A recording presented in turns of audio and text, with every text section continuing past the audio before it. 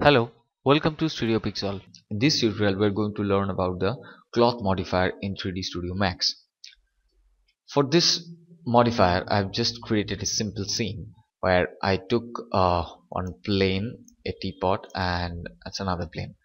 So I will create this plane as a cloth object, and these two will be act as a collisional object.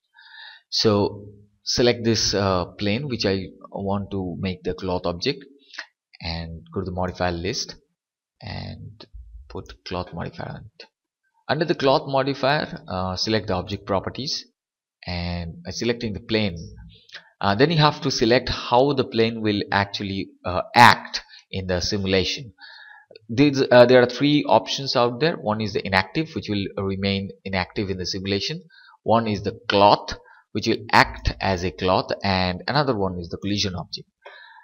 For the plane 2, I want to make this as a collision cloth object, so I'll just select the cloth and say OK. Then okay, I have to get back to the object properties, and from this option I have to add the objects. Now we have to remember that we are not going to put another modifier under these two objects. We are not selecting this modifier and create another cloth modifier. We just continue with the old cloth modifier which I've already used, because that will make these three objects within a system. So select the object properties and say add objects. Whenever the selection list will come up, you will see the plane 1 and teapot 1 is already there. So I just select both of them by pressing the control button, and just select add. So by selecting this, I have to convert these as a collisional object. So I will just select plane 1 and teapot 1 and make them a collision object, and just you have to press OK. Remember, you have to press OK. You don't, if you just close this window, the properties will not work. So just press OK. And now under the simulation, we have to press the simulate. There are two kind of simulation out there. One is the simulate local, where if you don't want any kind of animation, we just sometimes in the architectural walkthrough or architectural still picture, you just want that a cloth object is out there, just lying over there, or but it will reacted as a cloth. It have some wrinkles and other cloth properties. Then we will use simulate local. Otherwise, if you need the simulation, then you just have to press the simulate button.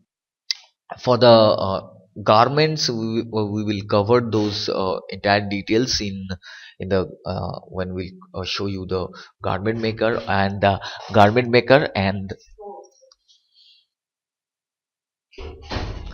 the other cloth objects.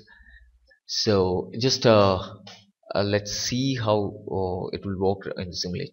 Just hit the simulate button, and it will take some time. It depends on your system capacity. It will, you see, immediately you can see the effects happening on the cloth object.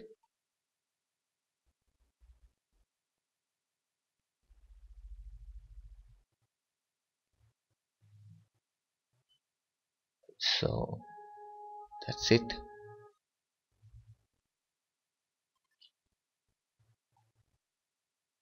So this information about the cloth object by simulation is very important. Sometimes you see the cloth has been overstretched. You see the cloth has been overstretched, and then the DT will be decreased. It's actually the same calculation process. How it is actually taking the time or amount of the system memory it's actually using, it time to time increasing and decreasing, or the memory systems and the calculation methods. We'll definitely discuss these things while we're creating some cloth objects in details. So I'll just have to wait for the simulation to be happen, and you can see the cloth object is not actually reacting exactly as a cloth object. That there are too many wrinkles are out there because of the number of vertices. I need those vertices for the details, but still this kind of bending is not exactly required. So I'll just it's actually finished, so I'll just close the uh, simulation, and you see it has been already, it's been shrinked or wrinkled very much, you can see. And I have to check one option. Yeah, the thing is I have already check on the self collision and check intersection. So check intersection and self collision is almost not happening, but few cases you can see it's actually happening. If you render this, see there is still some portion is bending too much. The bending value is not exactly uh, happening properly. See, these areas, not bending value is not happening properly. So if I play this now, you can see it's act as a cloth, but the output is not that good. So for that output I have to remove the old simulation. So for that I will just erase the simulation from the simulation option, and I have to go to the object properties button over here and select the plane 2, which is my cloth object, and you will see there are a bunch of options are out there, like bend, stretch and others. So I'll in this case I need the bend value to be increased. You can use some presets also if you really want to use, like burlap or maybe silk or satin or kind of thing, or maybe cotton or whatever it is. So you can use that, or you can use default one. So I'll just increase this values to 100, and again I have to press OK. Remember this thing, this is very important. Sometimes you will see this nothing happened because you didn't press the OK button. The values actually hasn't been changed. So again I have to click the simulate button, and you'll see that the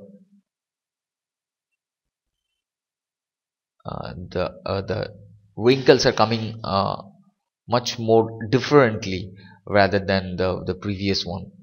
So this is acting quite differently than the previous one. So I think I have to increase the bend value a bit more, so it will react in a very good manner.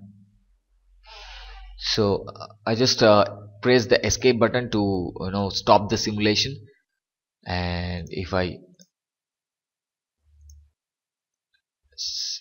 it's still okay, it's okay, but I still need some more details. Here you see the things are coming very nicely, but a few other areas like this and here it's not coming that good. So I'll again put the bend value to 150 and just press OK. Just erase the simulation, and I'll just again hit the simulate button. So I hope this time this will work properly. You have to control these values very carefully, because too much increasing in the value can really affect your rendering sorry the simulation time, which can be it may be undesirable, which is really not necessary even. So just increase your value very precisely, very tactfully, so that you can see the uh, differences between what you are doing and what you have did earlier on. So I hope these things will work. And if you increase the bend value too much, then it will also no the act very very differently than the previous one. So uh, it will depends on your system capacity also. So because simulation is sometimes really time taking. So though this scene is not that good, this scene is not that heavy for very complex kind of simulations, but still sometimes you have to think up about these things. So